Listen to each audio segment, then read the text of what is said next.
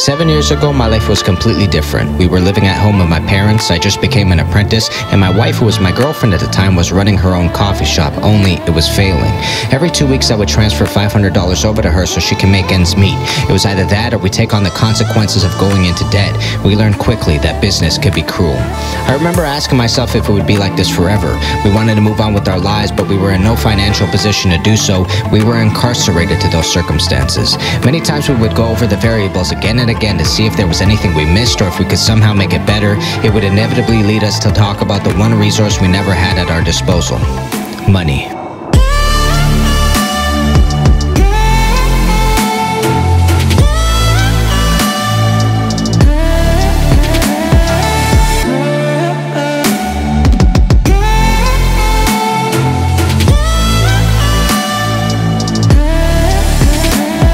Obsessing over money, it's the worst, it's the curse, and it lurks in the mind as you work through the thirst and your hope, and you find the reason it's leaving. You deposit, but then you lost it, it's leaving. Gotta forget it, you spent it, it's ended, it's lended. Gotta help others, you donate, you gift it, you send it. The low rate is lifted, course the market is shifted. Money's been distributed into it and sifted, but exhibit infinite. You never have enough, that's right. Money will lead us through, that's true. But it's hard to put up this fight, I know. But it's something you have to do. I know what it's like to be absolutely broke but rich with heart, with drive, and with dreams. I want you to know the market is like a door. Some of us, our most skilled humans, can kick that door right off the hinges. But the majority of us, including myself and my wife, have to open that door the exact same way. We upgrade our skills, we put on our best game faces, we walk right up to that door, and we knock.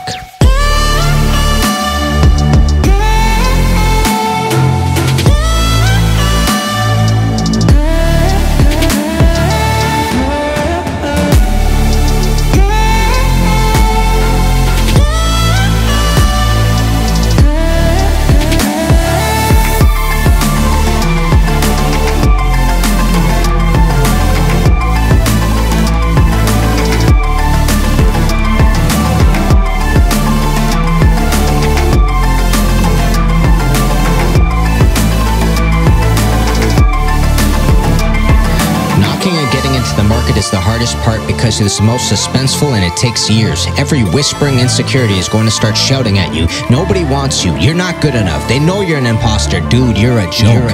A lot of the demons are in your head and you're going to have to tell each and every one of them to shut up. Trust me, my wife and I did that for years. You're going to have to double down on effort and on patience, and that's exactly what my wife did. She worked every day of the week when it was feasible. She expanded the menu. She added grilled cheese melts, banana breads, egg tarts. She pushed herself in the V8 under the hood. But unfortunately, there are just some races you can't win.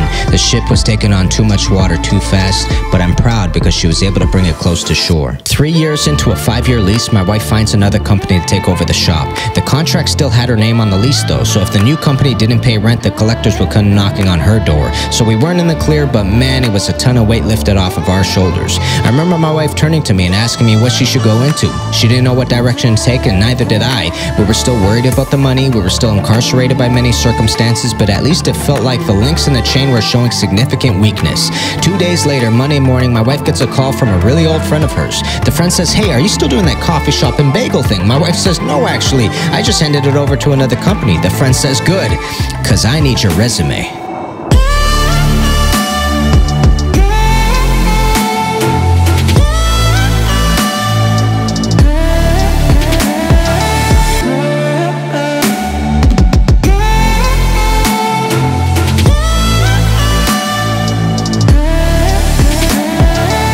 Telling you this story because sometimes people come into our lives in clutch moments that feel like sheer luck or even destiny. This is one of those people. My wife's been working with her ever since, and without the job offer, we have no idea where our lives would have led us. This is why this, for me, is not a train call.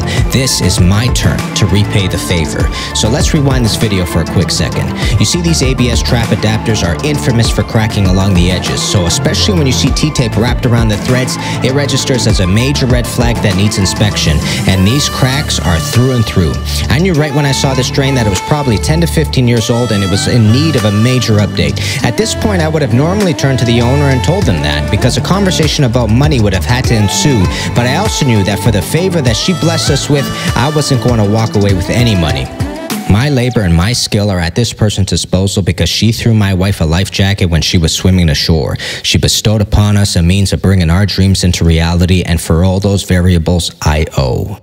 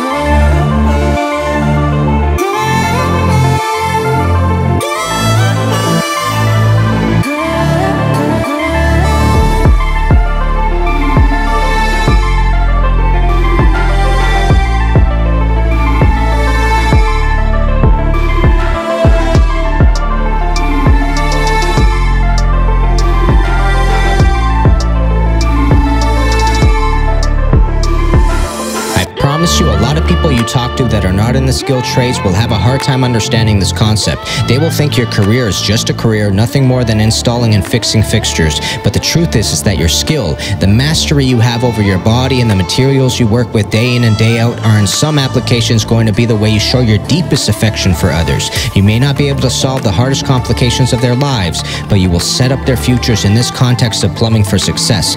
You will redo entire drains. You will install water hammer resters. You will suggest vacuum breakers. You will add cleanouts, all for the purpose that if something in the plumbing system is misbehaving, we are on top of it. This is not just our career. It is a way we embrace the ones we owe and also the ones we love. Exactly.